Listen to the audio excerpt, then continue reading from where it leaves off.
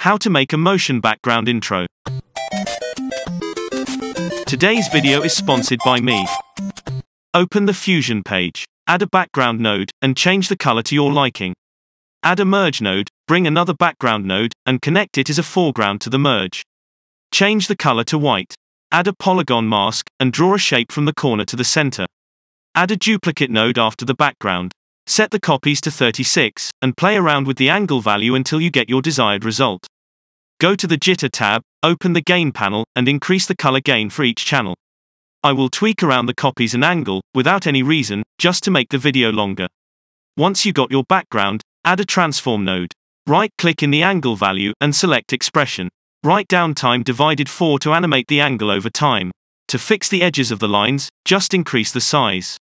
Now that you have your motion background, add a new merge node. Bring your photo to the flow and connect it to the merge. I will use a photo of this incredibly handsome guy. If you need to resize the image, add a transform node. Add a polygon mask, and cut out the subject. If you don't know this guy, go and check his channel, he is making the best DaVinci tutorials.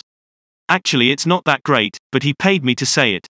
If you want to add a border, bring a new background node, change the size to match the size of the photo. Add a merge node, and connect your photo as a foreground to this, and this merge back to the other one. Connect the mask to the background also. Add a transform node to the background to change the size of it. If you have a part that you want to cut out, add another mask, draw around that part, and change the paint mode to subtract. Change the color, size and position of the border. Once you are ready, select the merge node and animate the position of the image. If you liked this clip, subscribe to this channel. If you didn't, subscribe to Lazy Artist.